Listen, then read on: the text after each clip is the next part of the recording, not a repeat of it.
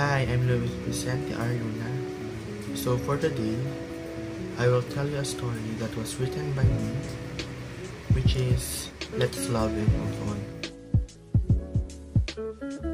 One night, there was a happy family who is having a picnic beside the lake. The mother, which is Lynn, loves to tell stories. On that day, the mother tells a story about the moon and how the moon faces, and the goddess of moon, which is Shama, and her pet rabbit. Shama was a normal person living in China with her husband Hui, which is an archer.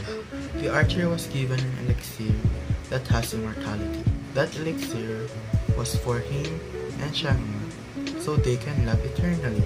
One night, there was a guy who was so jealous of them. He tried to steal the elixir of immortality to Hui. Shama already knew about that, so he immediately drank that elixir. But suddenly, she floated to the moon with herself only, not with Hui. So she was so lonely in the moon. The mother even tells that Shama is still finding a way to break the spell so she can go back to Hui. The daughter, which is Lina, was astonished by that story. She believed that there is true love, the love that never dies, and love that cannot be replaced by anything. Many months passed by. The mother, which is Lin, was feeling sick, weak, and unconscious. One day, she passed away. Lina was very gloomy that day. After many years passed by, Liji, her father, questioned Lina if she's feeling lonely. She answered, "No, never, because I have you and my friends." "Well, how about you?" 1 month passed by. When the daughter was going home, she saw a woman inside their home. "Excuse me, ma'am, who are you and what are you doing inside our house?" she questioned. Then the woman replied, "Isn't it this is the house of Liji?" Lina was shocked when she heard the name of her father. She asked, "What is your relationship with my father?" "Well, hi, good morning. I am she, the girlfriend of Liji," said the woman. Lina's mind was full of emotions, anger, sadness, and sorrow. Then Liji appeared. He introduced Shin to Lina. Lina faced with her father, looking at him, very disappointed. Then she ran upstairs to her room. Then after that, they ate their dinner. When they are eating, they look up the sky, and thus they saw the moon shining brightly. Lina remembered the story of her mother when she was little. She also remembered the goddess of moon, Shama, that she is still trying to find the potion, that she is still finding a way to go back. After they have dinner, she immediately goes back to her room and made a plan going to the moon. Lina is known to be the top of her school. She always gets first place in any competitions. She even graduated as valedictorian of her school. Her plan is to make a rocket that can bring her to the moon. So that night, she assembles, buy all the materials needed in making the rocket.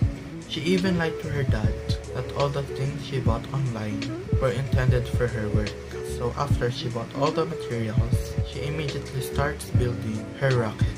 Her first try was a big fail, but after all the experimentations and calculations, on her second try, she managed to build the proper rocket. So that night, she prepared herself to see Shama. At the start, her takeoff was doing well, but many miles away, when she was about towards space, her rocket was unstable and was destroyed. When she was falling, a light struck down to her and she floated. The light was coming through the moon. She was already near the moon. There was a guard, a dog guardian. The dog assisted Lina to the palace. When she entered that palace, it was very dark. The room was very dark. Then some glowing creatures appeared and the lights turned on. Then a woman showed up and she performed very lively. After her performance, she introduced herself. "They call me the goddess of moon, and I am Shama," she said. Lina dropped her jaw when she heard the name Shama. She was astonished by the beauty of Shama She slowly approached to Shanga and gave Shanga a hug. After that, Lina questioned Shanga, "How is it going?" Then Shanga replied, "The what?" while petting her pet rabbit. The potion that will break the spell of her immortality, so you can go back to Hui again. Lina questioned her again. Then Shanga replied, "Well, you see, I have moved on. There will be no other way that I will break the curse." Lina said, "What? But you love him very much." So Shanga put down her pet rabbit and also said, "Sometimes you have to move on to the person you really love." At first, it was a challenge for me to move on and do other things besides going back to Hui. I left Hui alone and I lived to the moon alone. It was a really challenge for me to forget him. But the time I was suffering, I met these globe creatures. They helped me to have fun, and also they are the reason why I moved on. To me, it was not really hard to move on, because I only think that that person will never come back again and you will never see again. To me, it requires a new person to help you move on. A person that will always be with you, helps you with your sorrows, and that person that will make you smile always. Besides, it happened in the past, 1,000 years ago. He probably dead for now. So Lani heard that and she cried. "Why are you crying?" Shanga said, "I thought you really love Hui and you should do anything in order to be with him forever." Lina said this while sobbing. "Hui is love and I will be forever. In every love, you must move on. If you know that that person will never come again, and find a new piece that will repair the broken part of her heart. It is not easy to move on, so you can take your time," Shanga said. So, after that, Shanga gave Lina a hug. So Lina immediately stopped crying and also hugs Shanga. "I will take you a tour to my palace so you can feel better now," Shanga said to Lina. Then Lina replied, "Thank you, I will appreciate that." Then she smiled. Then Lina's sadness wiped out and a joyful smile was replaced. After their tour, Lina hugged Shanga and said goodbye. Then Shanga bring 2 dragon-headed lions with wings. When she saw her father and she gave them a hug and returned home. From now on, Liji and Chin got married and they were blessed with a baby boy. On the other hand, Lina was very cheerful and she treated Chin as her mother, and she always assisted Chin when she will pee, go up and down the stairs because Chin was pregnant, and they lived happily. The story is entitled The Curse Upon Golden City. In the land of Denshara, there was a huge and beautiful kingdom named Kingdom of Orm, or Golden City. The ruler of the kingdom was King John and Queen Elizabeth. King John was a brave and a great leader. He has a good heart for all of his people. He came from a rich and powerful family, but he is selfless, down-to-earth guy and doesn't use his power for himself. He is a good friend of King Matthew, the ruler of the Kingdom of Oz. Queen Elizabeth was the most beautiful woman in the land of Denshara. Many people refer to her as an angel because of her angelic beauty.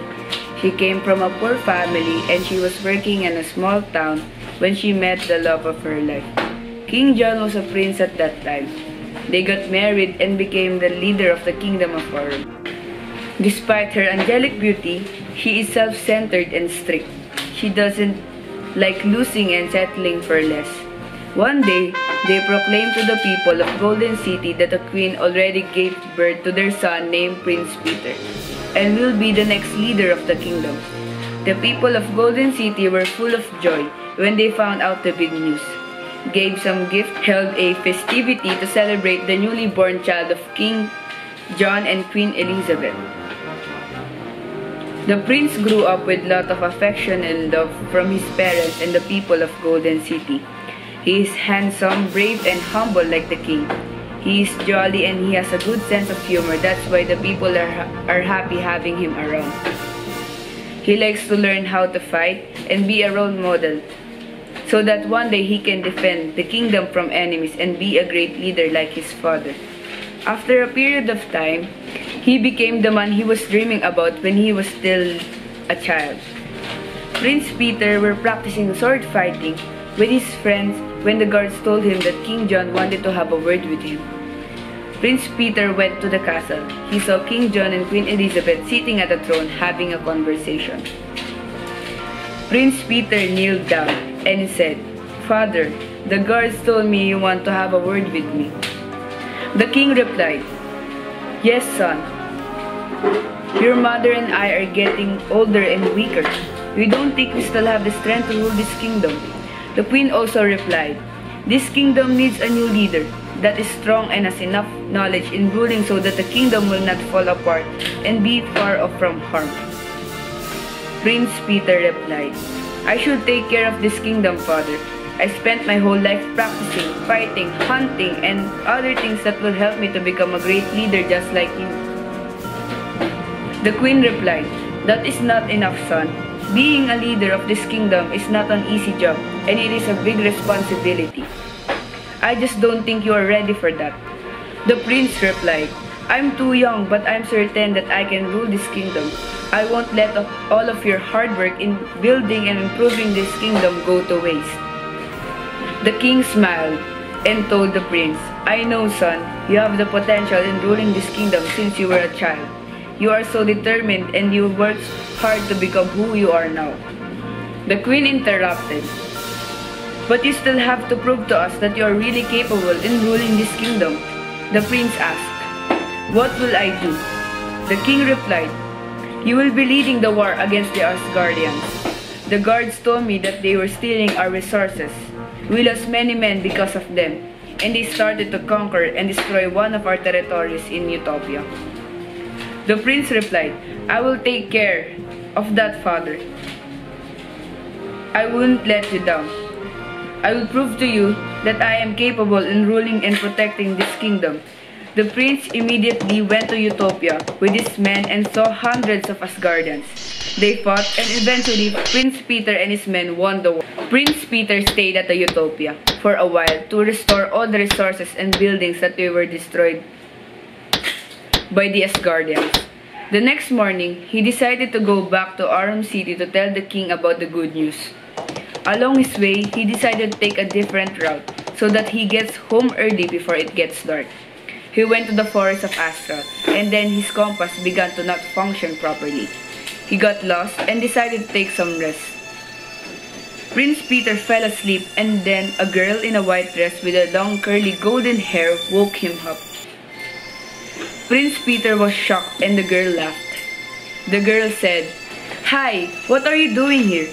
The prince replied, "I got lost on my way home. I decided to take an alternate route and my compass broke. Can you help me?" The girl smiled and replied, "Sure, no problem." Prince Peter smiled and asked the girl, "By the way, I haven't introduced myself. My name is Peter." The girl answered, "My name is Anna. I live in a small town. You seem like a part of a wealthy family. Are you a prince?" The prince replied, "Yes, I live in the kingdom of Arum.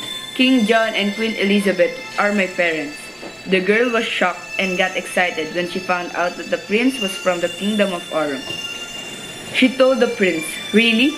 It is my dream to visit the kingdom of Arum. I heard a lot of good things about it.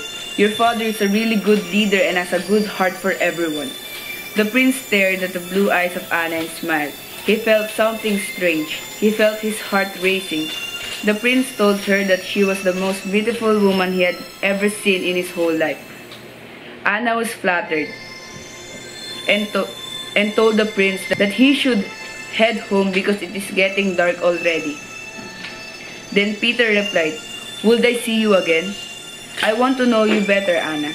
Anna chuckles and answered Peter, "Of course. Our house is near the forest of Astral, and I always go here when I want to feel happy and safe. This forest helped me a lot when I feel sad and lonely. You can come back here anytime you want. I'll be here. Prince Peter replied, I'll come back here soon, promise. And then smiled. Anna replied, I should also head home now. My parents will be worried. Goodbye, Peter.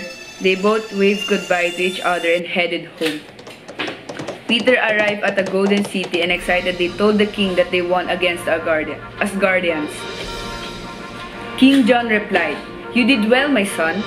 You proved to me and to your mother that you are worthy to become the next leader of this kingdom. Let's celebrate our victory against the Asgardians. King John planned a big celebration in the kingdom. The decoration looked amazing. All the people of the Golden City and people of Emerald City are invited. Everyone is having a good time.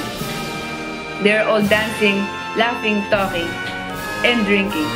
King Matthew and her daughter, Princess Amber, are also there at the party. King John and Queen Elizabeth approached and welcomed the two and introduced their son. King John said to King Matthew, Welcome to the kingdom of Aurum, my friend. We are celebrating our victory against the Asgardians. This is my son, Peter. He led the war and he proved to me that he is capable to be the next leader of the Golden City. King Matthew replied, At last, the Asgardians had a taste of their own medicine. Those monsters are scaring and destroying the people's home. I'm glad that you got rid of them, Peter. I'm sure you will be a great leader like your father. Prince Peter smiled and replied, I will do anything just to protect our people from harm. I love this kingdom and all of the people here tonight, more than my life. King Matthew replied, I almost forgot. Let me introduce to you my wonderful daughter. This is Princess Amber. Princess Amber smiled at the prince and told him, I am Princess Amber of Emerald City. I heard a lot about you. You look so handsome. I was dying to meet you and I hope we can have a good relationship, just like your father and my father. The prince replied, It was nice meeting you too, Princess Amber. Queen Elizabeth interrupted and said, Well, we should stop talking and have some fun. King John agreed and told Prince Peter to hang out with Princess Amber so that they can know each other better. Princess Amber was happy while talking to the prince because since she was a child, she has a big crush on Peter, but the prince seems to be distracted. He kept thinking about Anna. Princess Amber noticed that Peter was not listening to her, so she decided to ask Peter to dance with her. The prince agreed to dance with her. They got the attention of all of the people that night when they started dancing because they looked like they were meant to be together. Suddenly, Peter felt uncomfortable because he can't seem to stop thinking about Anna. He remembers the beautiful blue eyes and the charming face of Anna that the prince can't resist looking at too. He didn't feel anything like that before until she met Anna. The next morning, while they were eating breakfast at the royal dining table, the queen had something in mind after she saw the two dancing together last night. Queen Elizabeth asked the prince, How was your night, son? Did it go well? Peter answered, Yes, mother, I had so much fun. The queen replied, I just have some thoughts about you and Amber. The prince looked uncomfortable and asked, What is it, mother? The queen answered, I saw you dancing with her. You two will make a great couple. Peter didn't answer. The king asked, What do you think? Do you like her? The prince answered, I don't know, father. The queen asked angrily, Why? She is good looking. It will be a shame if we didn't marry her. He is the daughter of a good friend of ours. It will be wonderful because the Golden City and Emerald City will be united because of the two of you. King John replied, I think it will be also wonderful, but it's up to our son. His happiness is what really matters for me. The queen said, I don't want anybody else for our son. I won't allow my son to marry a girl that is not good for him. Prince Peter felt sad, stood up, and said, I must go now. I have something important to do. Prince Peter went to the forest of Astral. His sadness was instantly gone when he saw Anna. He was so happy to see her. He hugged Anna and told her that she missed her so much and he wouldn't think that he will see her again. Anna smiled and told Peter that he's acting so weird and just a few days had passed when they last saw each other. Peter told her, "I can't stop thinking about you, Anna." A few months had passed. Peter always visits Anna at the forest of Astral. They became close, they confessed that they like each other, and eventually they become lovers. Every time that they see each other, their love deepens. One day, Peter noticed that Anna looked like something was bothering her. Peter asked, "What is wrong, my love? Is something bothering you?" Anna answered, "I just think that I'm not good enough for you." Peter looked confused and asked her why she feel that way. Anna told him that Peter lives in a big castle. He comes from a rich and powerful family, while Anna lives in a small house. His mother and father work hard and gets a small amount of money from it. Anna thinks that Peter deserves better. She told him that she should marry a princess, not a girl that is poor and simple. The prince held her hand and told her that she is the one that Peter wants to marry. He doesn't mind if Anna is not like other princesses he met, who is humble, works hard to help her family, and someone who is simple and makes me happy and feel loved. That's all that matters, Peter said. Anna hugged him. Peter also told Anna, "I want you to meet my parents. I want to introduce to them the love of my life." Anna felt scared and said, "Are you sure? I don't think that your parents will like me." Peter smiled and answered, "Don't worry, my love. They will not just like you. They will love you and accept you." The grand royal dinner has come, and the prince is excited to introduce Anna to his parents. The queen seems really upset when she saw Anna. The king approached Anna and told her, "It's nice meeting you, Anna. My son told me that you were a wonderful person. Welcome to the kingdom of Aurum." Anna bowed and answered, "It's a pleasure to finally meet you, King John and Queen Elizabeth." Queen Elizabeth didn't say one thing and turned her back on her. King John replied, "Let's have a seat and eat." They sat and started eating. The queen is looking at Anna from head to toe. She asked her, "Where do you live?" Anna replied, "In a small town near Forest of Astral, your highness." The queen asked again, "Is your parents a king and a queen too?" Anna answered, "No, my mother is a tailor and my father is a carpenter." The queen said angrily, "What? Are you serious? This is nonsense, Peter." Peter said, "Calm down, mother. You don't even know her yet. She has a good heart and she loves me." The queen said, "You shouldn't be settling for less. She came from a poor family and then what? You want to marry her? You should be ashamed of yourself." King John stood up and said, "Stop it. We should be happy for Peter. You shouldn't be judging Anna and try to look what Peter found in her." The queen answered, "Are you allowing our son to marry a poor girl? He should be marrying Princess Amber. She is worthy to be the wife of our son." Anna cried and tried to leave, but Peter stopped her. Anna told Peter that his mother is right and left. Peter was disappointed and left too. He was so upset and he didn't know where to go. In his mind, he just wants to be far away from his mother. He suddenly realized that he was at the Forest of Doom. The forest is known for the home of the witches and other evil creatures. Many people who dare to walk into this forest on their own will bump into a strange creature and will put a curse upon them that will make you suffer, die, or sleep until the end of time. He was startled when he bumped into an old lady near a huge, strange tree.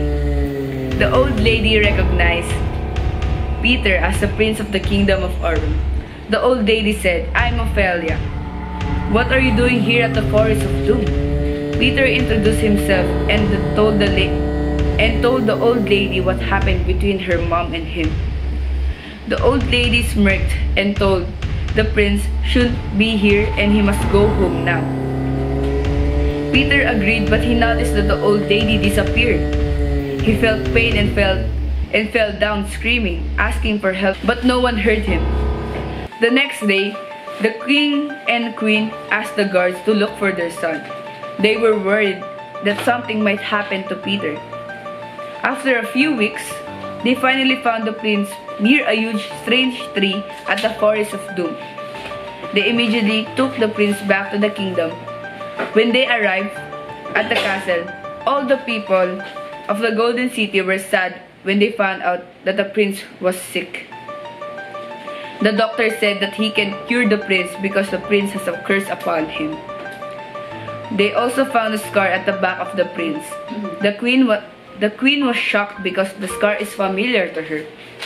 She immediately told the king that she thinks she knows what happened to their son. The queen said she has a sister named Ophelia. She has also a scar at her back, like Peter. When they were kids, Ophelia was jealous of her because she was the favorite.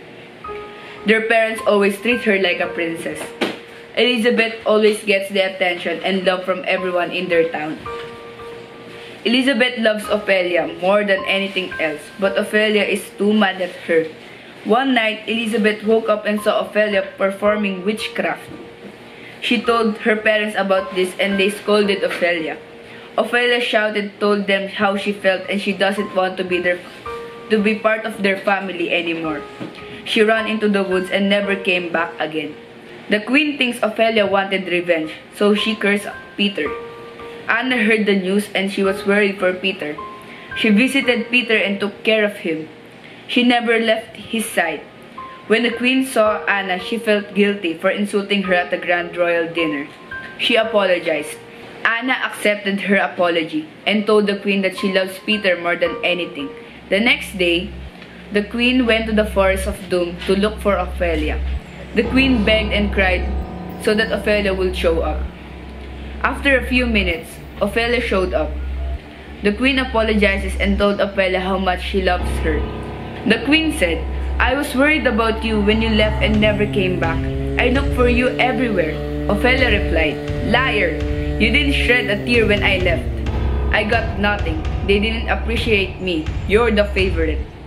The queen told Ophelia what happened to their parents when she left. She told them that they felt sorry for not appreciating Ophelia enough and not giving her love, time, and affection. They will not forgive themselves if Ophelia didn't come back. Their parents are exhausted and desperate to bring Ophelia back, but they failed. They died while finding Ophelia. The queen told her that after their parents died, she had to work so that she can live. She works as a saleswoman at a small store in their town. That was where she met King John. The queen kneeled down and said, "I'm so sorry, Ophelia. Please go home with me and treat my son. Please, I'm begging you." Ophelia answered, "I'm sorry, Elizabeth. I'm going with you." They hugged and went back to the Golden City. Ophelia spoke a magic spell, and the prince suddenly gained his strength back. The scar at the back of the Peter slowly disappeared. The family and the people of Golden City were happy that the prince was cured. The queen said to Peter, "I'm sorry, son, for insulting Anna. I see now why you fell in love with her. She is a good person, and I think that she will be a perfect fit for a queen. The kingdom of Aurum needs a queen like her." Peter hugged his mother and told her mother that she wants to marry Anna. The king announced to the people of Golden City that they will have a wedding ceremony for the newly king and queen. The next morning, they got married, became the new king and queen of the kingdom of Aurum, and lived happily ever after.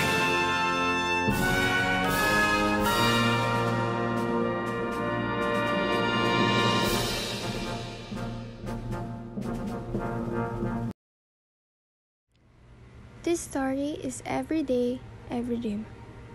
This is the point of view of the girl from the story. So one day, I was walking in the streets alone, and all you can see here is trees. I like it here.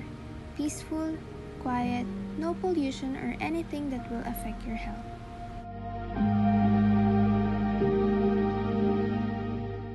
As I am walking down the streets, I saw a man sleeping under the tree. Out of curiosity, I approached him. He has a pointy nose, long eyelashes, and has a pinkish lips.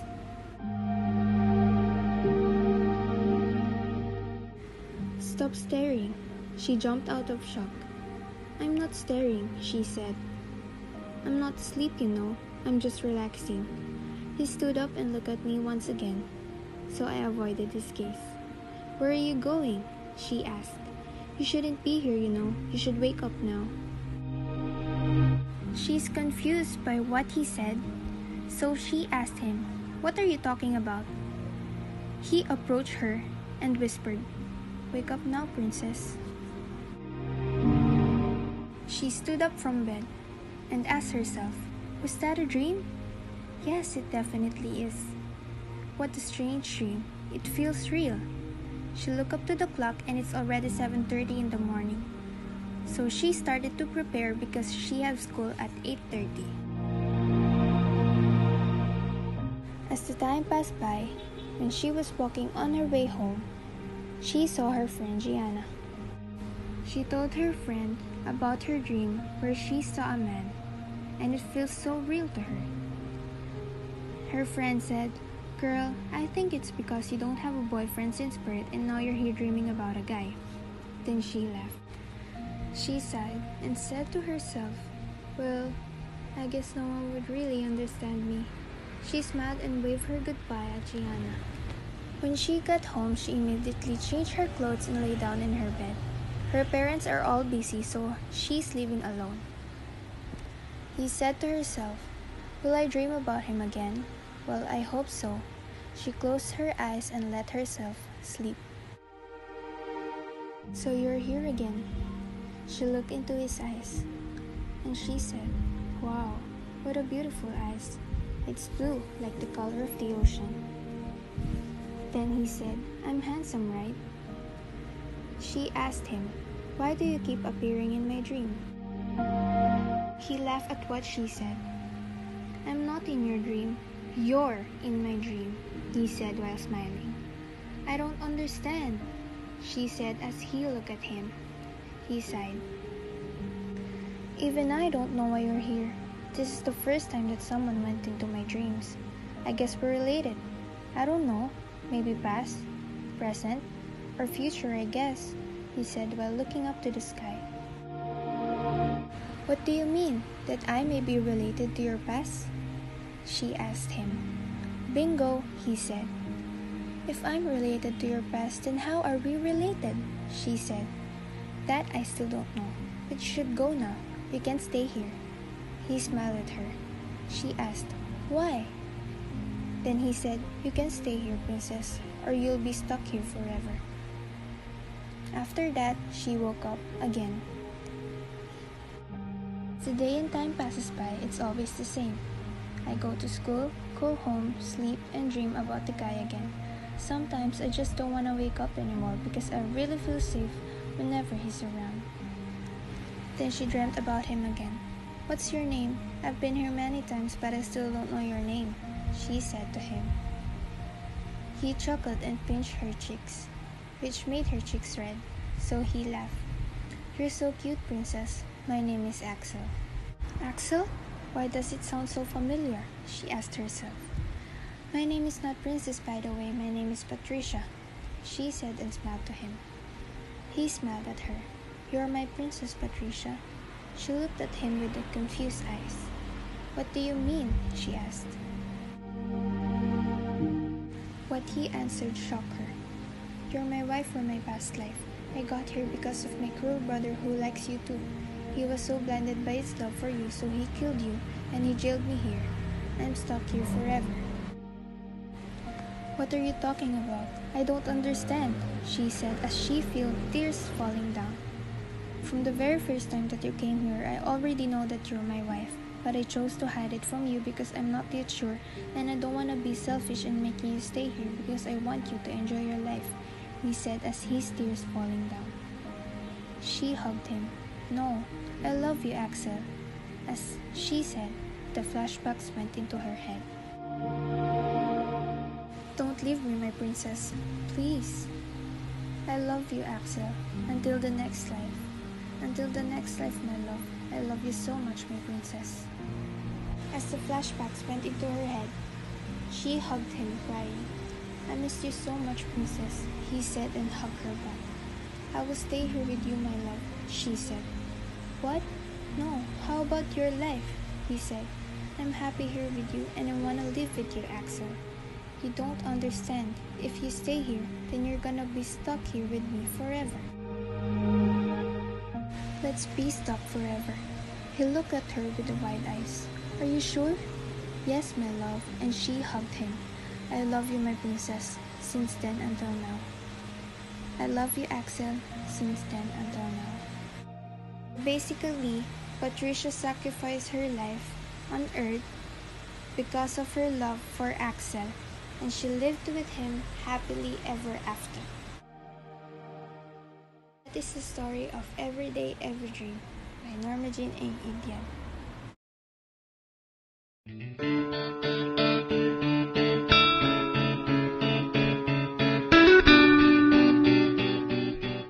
Their present vote buying. Once upon a time, there was a young family living in a squatter village. Benji, as the family man, was talking to Gina about the job his friend Bruno suggested. It was a construction job. Benji replying to Gina, Gina's been misled before. She was worrying about the future of their children, Brendan and Gigi. Benji replies back, saying it's alright, saying it's enough to have food each passing day. Benji was getting ready for work, while Gina woke up Brendan and Gigi to go to school. Brendan and Gigi went to their respective classrooms.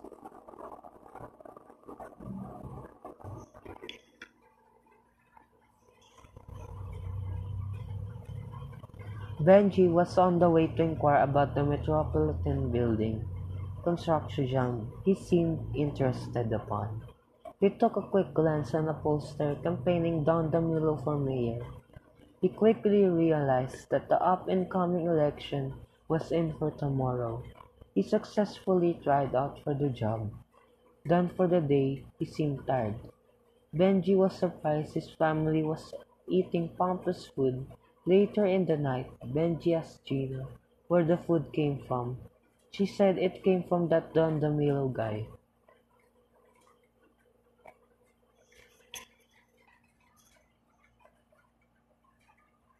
Benji woke up early in the morning, went to the voting center along with Bruno. A few hours later, they finally finished voting. Benji asked Bruno who he voted, quickly replied, saying Don DeMillo. He said, voting the same person together, what a coincidence. They went outside, hearing gossip about the town demolishing the squatter village. They both talked about it, saying it's just misleading information, and who would do such a thing?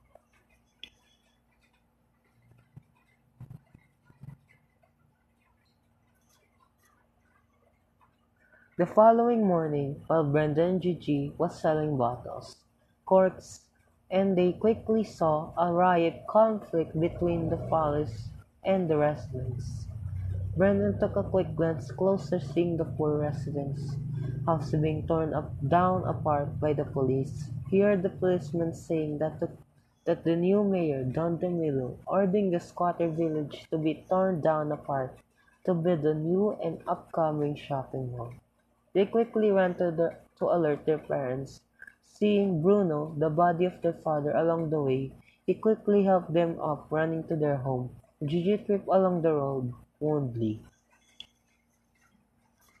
Bruno carried her back up, along with Brendan quickly.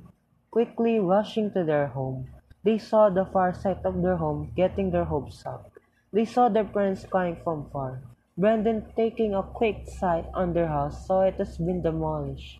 His heart beat rose, and felt sadness in him. They were all fine, but sadly their beloved village has been demolished.